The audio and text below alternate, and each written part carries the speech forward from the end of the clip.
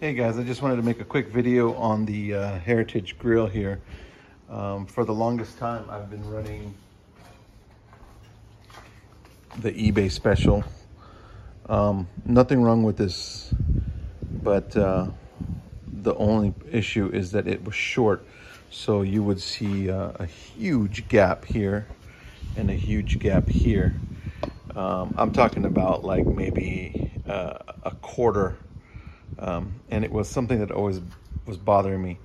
But CTH sent me this product to test, and wow, I couldn't be much more happier. You can see fitment now goes all the way to the edge. All the way to the edge, no gap. Highly recommend if you guys are looking for that Heritage Grille. And, you know, seems like it's same quality. So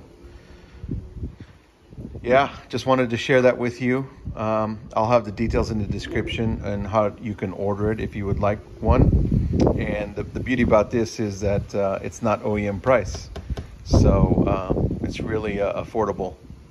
Anyways, I'll have the descriptions in the on how to purchase this below again, and hopefully we can get you guys some discounts. All right.